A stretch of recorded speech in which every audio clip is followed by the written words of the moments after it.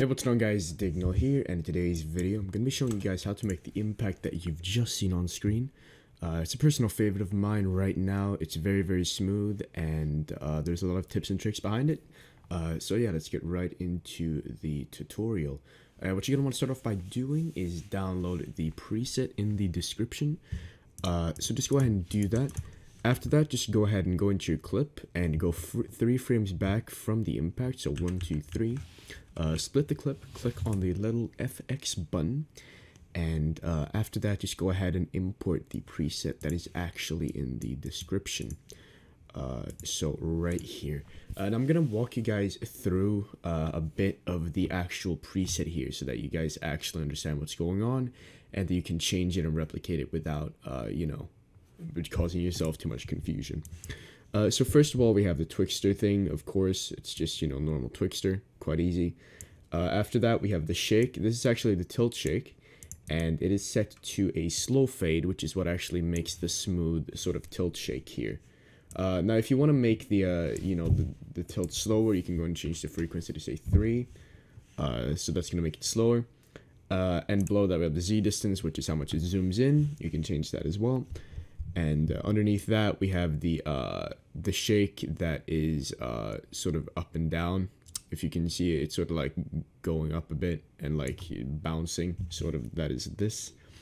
And after that, we have the motion blur. This is BCC motion blur, and this is a very easy effect that you can use to actually hide vector or motion vectors.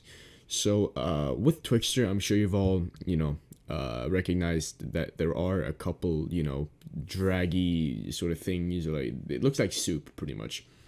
And if you apply motion blur, it actually hides this and makes it sort of look intentional in a way, which it obviously isn't, but you know, it still sort of looks decent.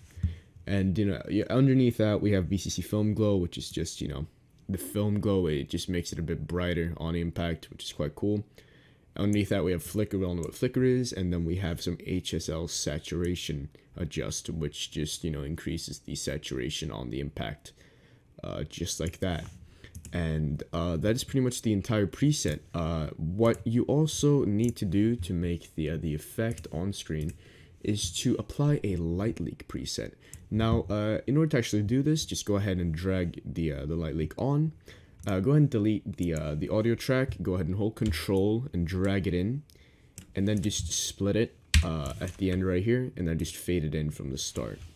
Preferably like a slow fade like that. And in order to actually get them, and you just go up here to this little line and you right click, and you'll get all of these different options. And once you've done that, just go ahead and go to the track options. You click on add right here. If you don't have this button right here, just go ahead and right click on this hamburger icon or left click, and just click on compositing mode, and you just select add. And once you've done all of those things, you will actually see that we have a pretty cool effect right here, just like that. And obviously you can choose which sort of colors you want.